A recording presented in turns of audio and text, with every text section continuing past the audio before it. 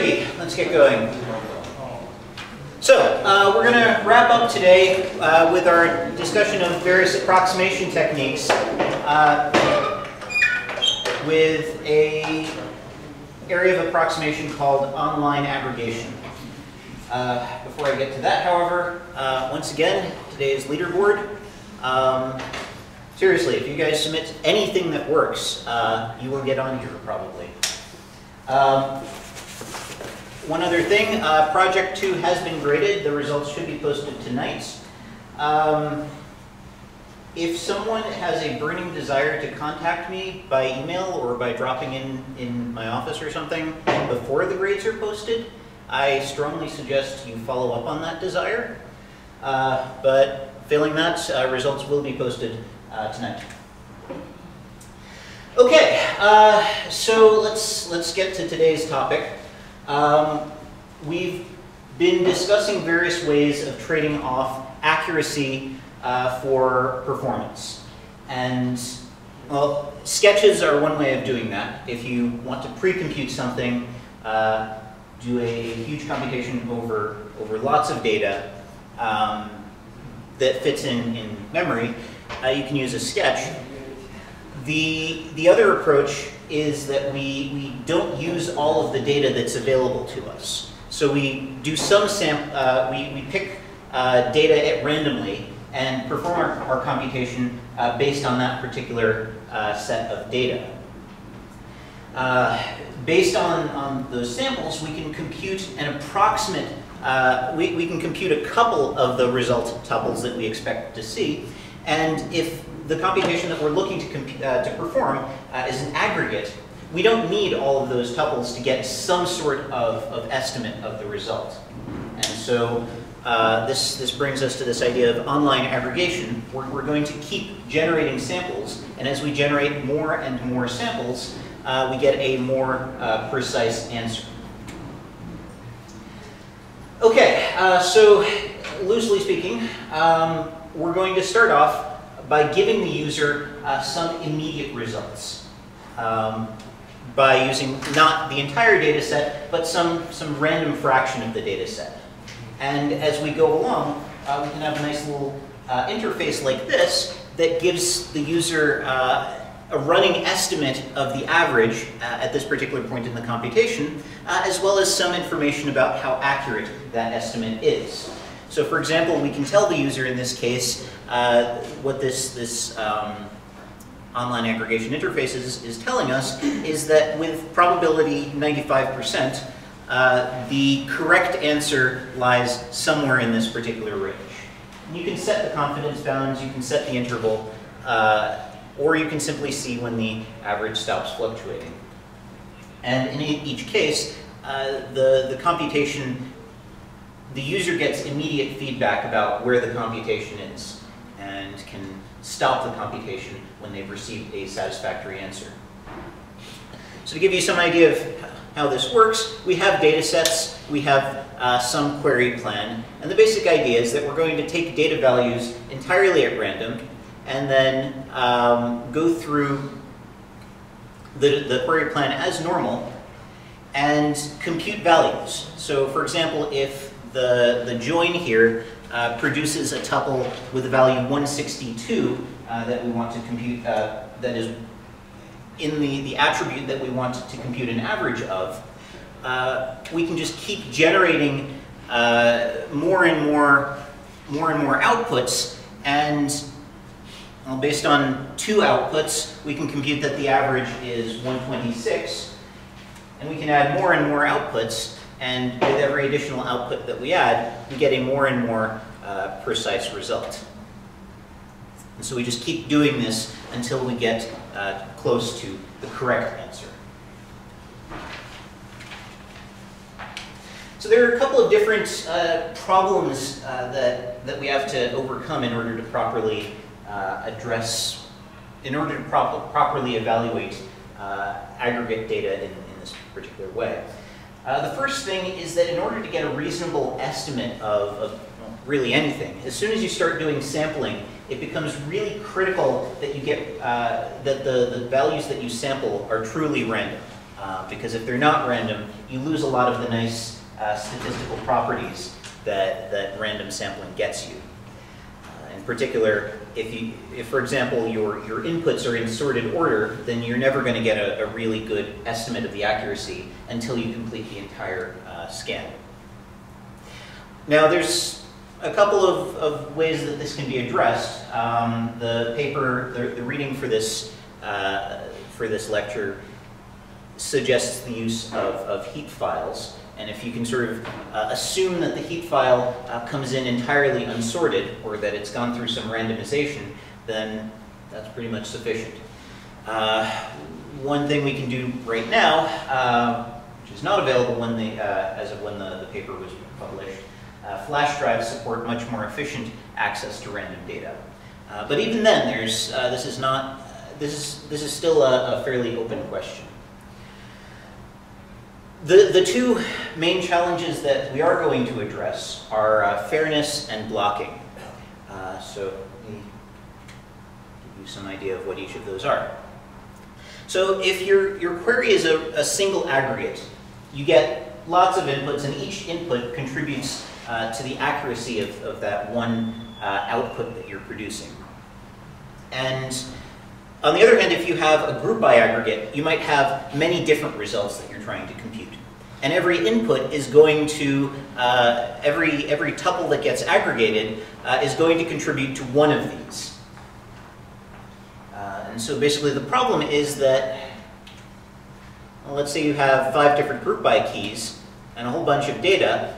All of those data values might lead to a situation where you have one key that is extremely well represented in the query result. So this group by key 3 has an extremely accurate answer, and some keys that are completely unrepresented. And so this would probably never happen precisely, but in this case, group by key number 1 doesn't actually have any sort of samples at all. Group by key 4 and 5 have some samples, but not necessarily particularly precise, enough to get a precise estimate of the aggregate value that's being computed. So what would be the estimate in case 1? You wouldn't have an estimate. In fact, the key number 1 wouldn't even be included in the output. Then it is not inaccurate. Hmm? Then it is not inaccurate. Well, it's not accurate that the result is not present, I should say. In this particular case, you wouldn't even see group by key 1 in the output at all. You wouldn't have any sort of estimate at all. If you expected to see group by key 1 in the output, you wouldn't get anything. And you basically don't have a way of estimating group by key 1. In either case, it's wrong that it's not even present in the output.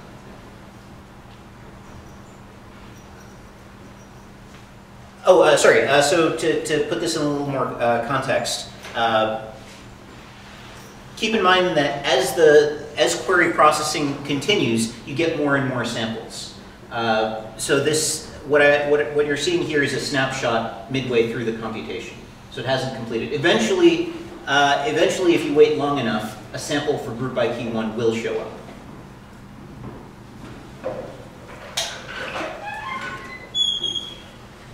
So basically, the big challenge here is that the distribution of tuples that correspond to each of these keys are essentially skewed. You want to be able to generate reasonably accurate values and generate them in sort of a uniform, with uniformly decreasing uncertainty. And so the basic solution that people take is to scan all of these group by keys in parallel. So let's say you have some sort of index on an attribute, and this is the group by attribute. So essentially what we're going to do here is we're going to start off with this B+ tree, and we're going to start at the very beginning of the data pages.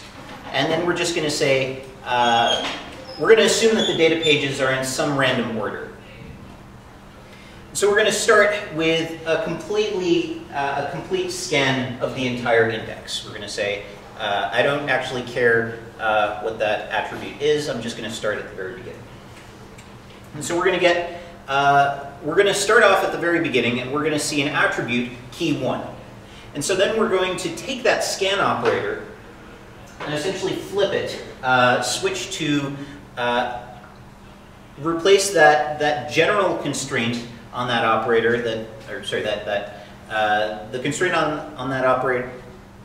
The scan operator starts off with no constraint, and so we're going to replace that lack of constraint with the constraint RA equals key 1. So because these are sorted on RA, that's something that we can do very easily.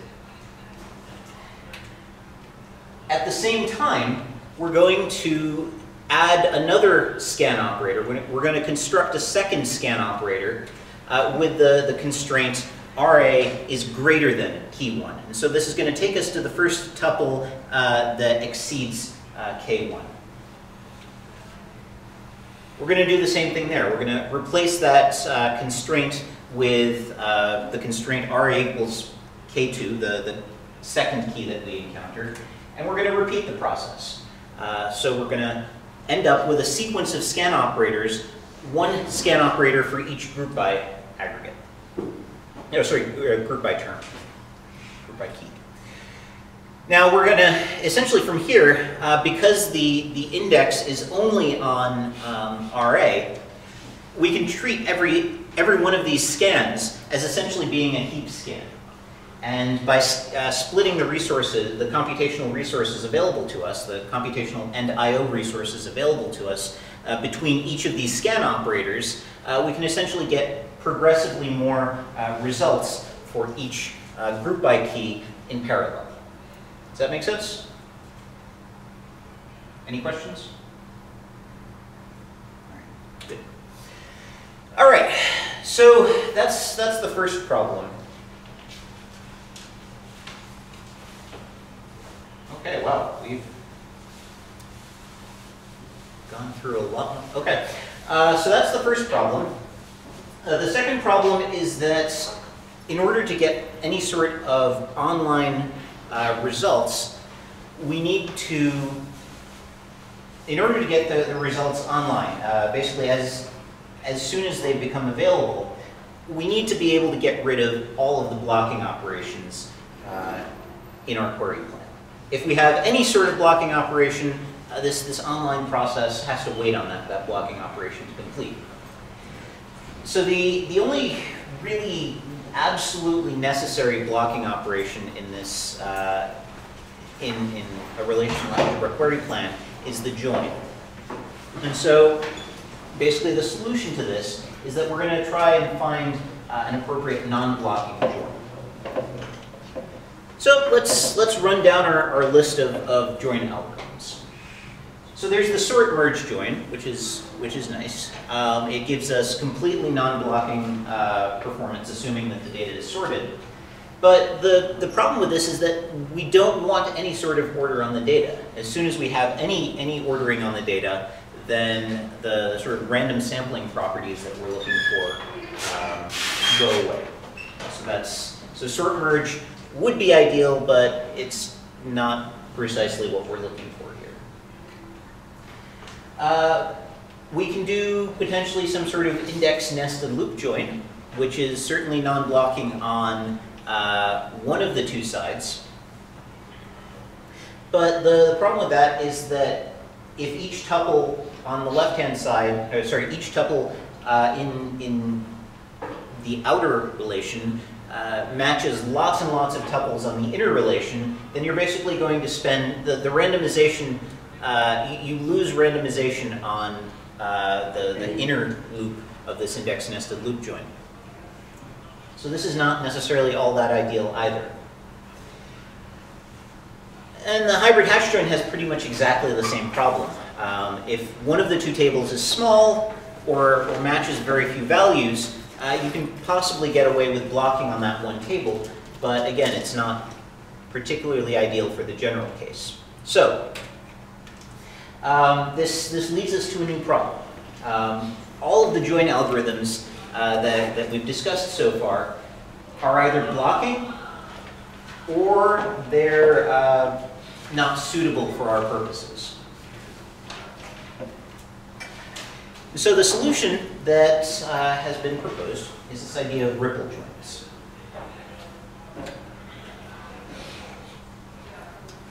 So let's say you have two different data streams, data stream 1, data stream 2.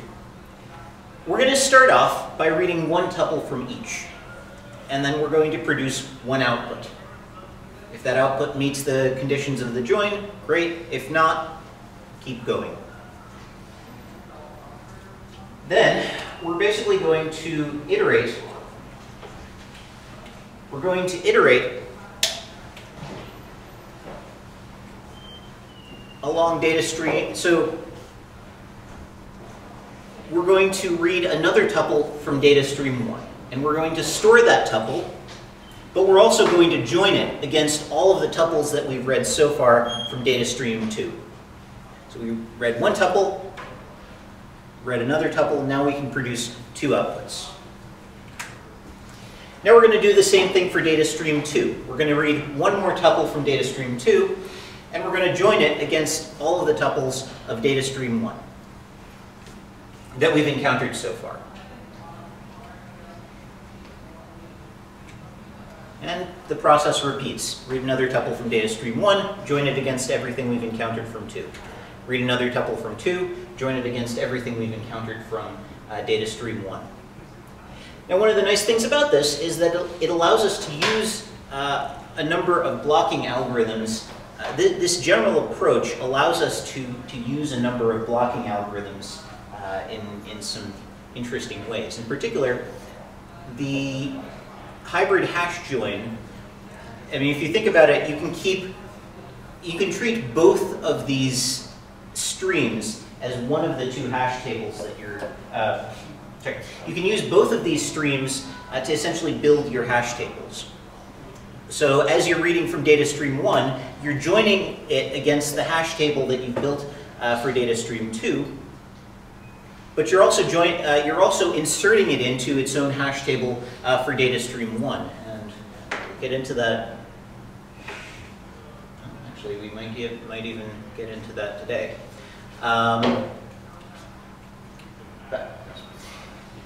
Similarly, we can use the same general approach for a tree index. So as we proceed along data stream 1, we can build a tree index and use that to satisfy new tuples that arrive on data stream 2. Now, if these streams are big enough, eventually we'll have to resort to using the disk. So something like block nested loop join, or actually paging these indices out to disk could also work. Any questions on this? What do you mean by eventually devolve to block algorithm? So keep in mind, consider how much space this is taking up at any given point in time. So we're essentially recording every record that came along from data stream 1, and we're recording every record that came along from data stream 2. Eventually that's going to exceed memory, depending on how big the data is. Eventually it could start exceeding memory. And if that happens, then we need to start paging out to disk. So something like block nested loop join would help us do that. Any other questions? Okay, well, here is at least one question for you. Wow. Okay, that's good. We can move on to new stuff. So, online aggregation. The high level overview of this is that we're trying to compute aggregate results, and we can use sampling to get an approximation of those results. And if we keep sampling, we can get progressively more and more accurate results. Now, who here has some sort of statistics background, or at the very least has worked with any sort of sampling before? Okay. Okay. So here's a bit of a question.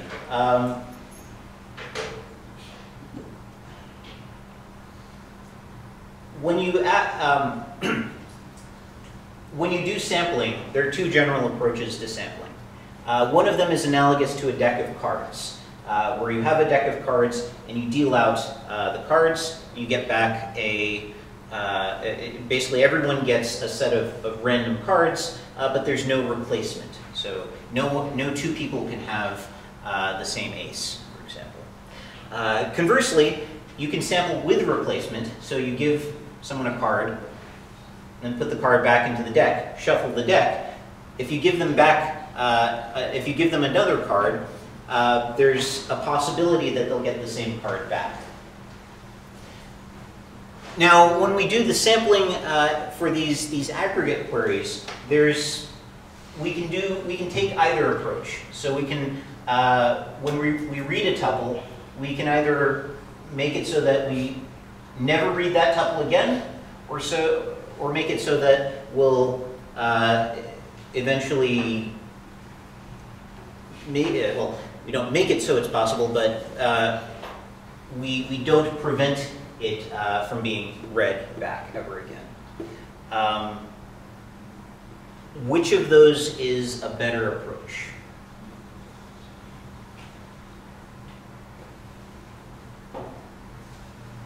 So is there any situation or what would the benefit of reading the same, allowing the same tuple to be read sampled over and over again be?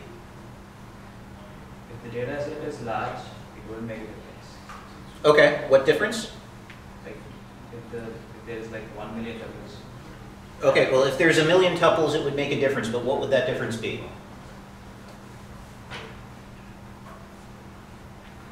I agree, it will make a difference, but the question is what kind of difference? Or what is the benefit or possibly drawback of allowing the same tuple to be resampled? If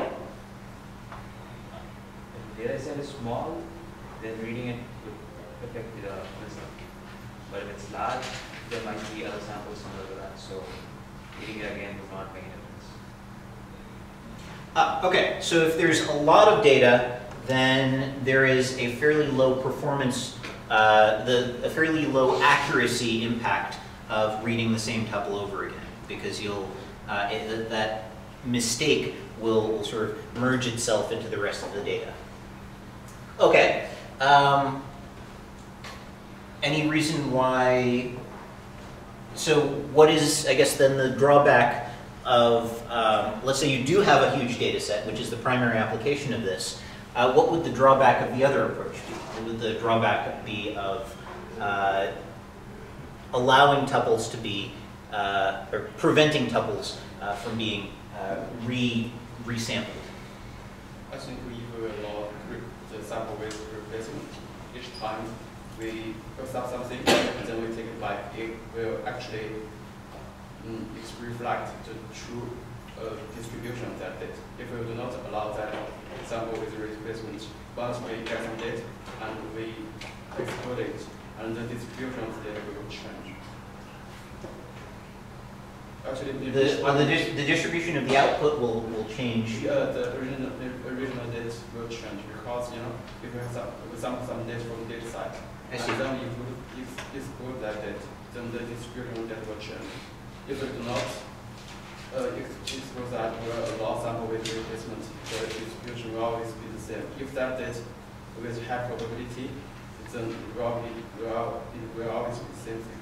Okay. Otherwise, it will change. So the answer, if I understand correctly, is that the distribution of values you get will remain the same as long as you don't allow replacement. Yes. Or sorry, as long as you do allow replacement. If we allow this replacement, it will be the same distribution. That's okay, so if you allow replacement, you'll keep sampling from the same exact distribution. Yes. Let me ask you this. I think then this distribution will be accurate. And this computation will be accurate. Okay. Because this distribution is the same. Okay. So let me ask you this. If I don't allow replacement, then eventually I'll get to a point where I've sampled every single tuple. And once I've sampled every single tuple, I will have precisely the correct result. But I think it's better if we return the same distribution. It's better, it's simpler and better. Okay, it's simpler. That's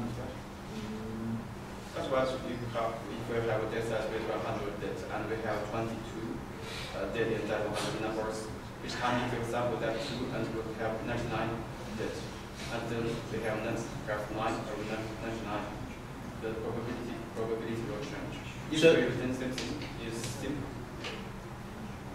Okay, so without getting into a huge without getting into a huge probability lecture, let me give you some intuition as to why it's that's not necessarily the case.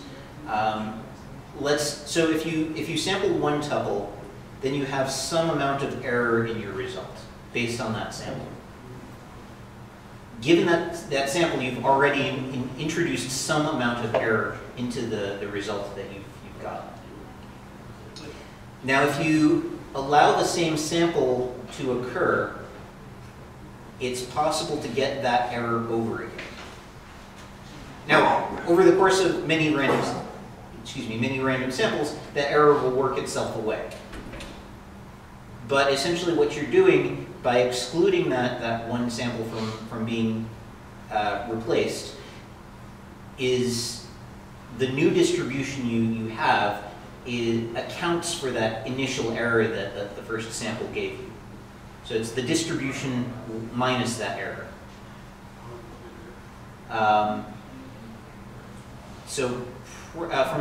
In terms of time until convergence, sampling with replacement will give you a more accurate result.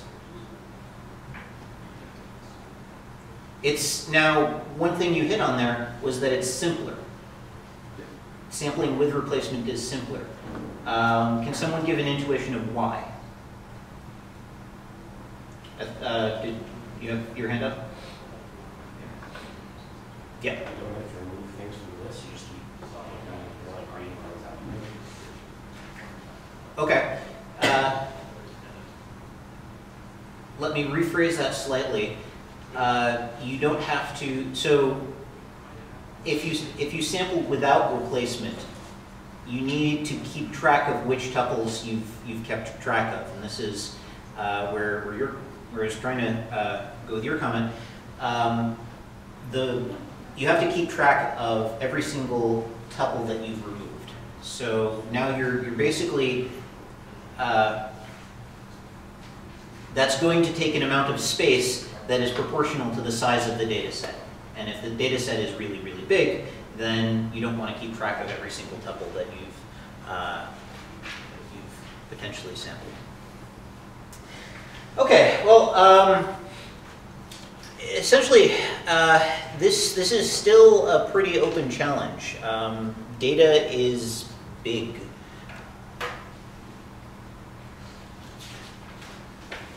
This is important, and it's pretty much still a problem because any sort of random access is still going to be super expensive. Transferring data around is going to be super expensive. And one of the sort of really challenging open challenges in online aggregation is the fact that as you're getting more and more precise results, the data that you're querying is changing under you. So the actual computation, there's no correct answer at any given point in time. So essentially the challenge is then to sort of keep up with the data that you're querying. Okay, let's see. So we've got 20 minutes. So what is the sample query for an online aggregation? Sorry?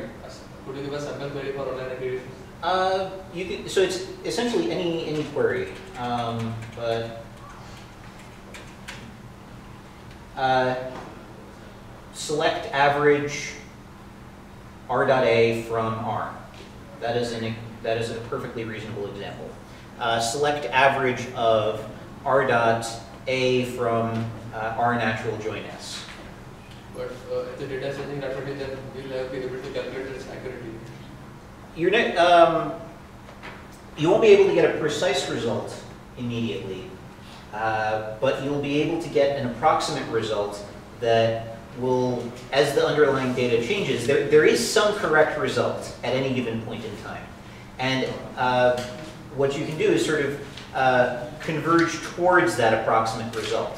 So if at some point in time the average is 2.7, over time this interval is going to shift towards 2.7. And if that result shifts down to 2.55, then this interval will start moving down. Does that make sense? Yes, sir. Sir, but where would be there a need of approximate answer for an aggregate? When do we need an approximate answer for an aggregate? Okay, I see. So let's say you're Google and you want to know how many times a particular page has been visited, or how many times pages that fall into the shopping category have been visited. Now this is a huge, huge aggregate query. In practical terms, they'll probably pre-compute things. But if you want to just on the fly get this information out, then this is essentially a join query. So you have to figure out which category each site falls into, and then you want to find all of the tuples that match that particular category, and you have this huge chunk of data, this huge click log that'll track information for every site, but there are going to be a huge amount of sites, and just getting all of that data together is going to be very expensive. Perhaps a little more practical application would be something like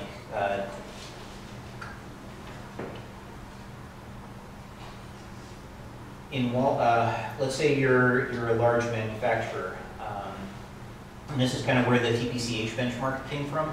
So you're a large manufacturer, and you have an analyst sitting there looking at this huge, huge warehouse of data, gigabytes or even petabytes of data. And this analyst wants to be able to very quickly ask just completely random, out of the blue questions like, how would our profits change when we give a discount to customers in the US who have ordered 3 blue sprockets from us in the past? Now that's a fairly complex query, and in general, if you're talking about petabytes of data, that's going to take a while to run. On the other hand, you don't necessarily need a precise result as the output of that. If you're looking for just a general sense of whether you should provide this sort of discount if you're just looking for a general sense of what would the impact of this particular marketing promotion be, then all you need is an approximate answer. I mean, you can leave the thing to run for a couple of days, but if it's going to cost you more than you expect to make, then you can immediately just switch to a different promotion, to a different strata, ask a completely different question. Does that sort of give you a sense? I mean, the idea is to basically support these sort of random questions that you can't really predict with a good index or pre-materialized data structure, like pre-materialized data structure. So, like a data cube, which we've talked about. And yeah, the queries are going to take time. To give you some sense, there's a group of analysts that I worked with at one point at Microsoft Azure, and they run queries. I mean, they have huge amounts of statistics from their production clouds, and they'll run queries that take days. It's not unlikely for them to just start a query up and come back 2 days later and get a result. Having this sort of facility makes it possible to get immediate feedback as to whether or not that query result is converging to something that you'd like. And if it isn't, then you can stop it immediately and just give up. And once it converges to some point that you're satisfied with, maybe you don't even need it to compute, let's say, if 5% of the data is sufficient to compute a reasonable estimate, then 5% of the data is all you need to ever use. Okay. All right. Well, why don't I start with sort of a very brief intuition about the next topic? Use that. Do that with this wonderful diagram here. So, one last bit of analytics that we're going to talk about is this idea of stream processing. And so streams are essentially, from a database perspective, a stream is essentially a relation. It works exactly like a relation. It has attributes, it has tuples arrive on that stream. The only difference is that a relation has a fixed amount of data in it, whereas a stream just keeps coming. So think of Twitter, for example. Each tweet has a block of text, which is a very nice Vericar 140. It has a sender. It has a set of hashtags or pointers to that hashtag. And it has potentially other metadata like URL references and image references and so forth. Now, if we have a query plan, now we want to be able to query these streams in the same way that we query regular data. So we want to be able to specify a SQL query that gives us some sort of, that allows us to do some sort of computations on the output of one of these streams. And so the basic idea there is that the data is coming in just like this. It's coming in one tuple at a time, and we want to be able to very quickly react to the output of that stream and produce new results. Because because the stream never actually finishes, it never actually ends. There's no end of tweets in sight. We need to be able to produce outputs without blocking the system. And so what we're going to talk about in the next lecture is what's known as a semi-join. I want to say semi-join. Basically a variant of join processing where you're going to use a blocking algorithm, but rather than blocking both sides of the computation, you're going to essentially build an index on one of the two, or sorry, for each data stream you're going to build one index, and every time a new tuple arrives, you're both going to insert it into its local index, as well as join it against the index that you've already built for the other stream. And so this allows us to do something very much like this ripple join, where every single time we get a new tuple on one of the streams, we can immediately join it against tuples in the other stream. Now, of course, this is going to as we mentioned, this is going to very rapidly exceed the amount of memory that we have available. So we're going to have to use things like windows. We talked about those a couple lectures ago, to restrict how many tuples appear in either of these. Now that brings us to another challenge, because every time we get a new tuple, there's going to be some cost associated with processing that tuple. And so the cost is going to affect both, is going to be both based on the, if we get a new tuple from data stream 1, we have to do 3 separate things. We have to be able to join it against data stream 2, and that's going to have some cost associated with it. We have to insert that tuple into the index we're building for data stream 1, but then we also have to be able to remove any tuples and any results that we've produced based on things that have just fallen out of the window.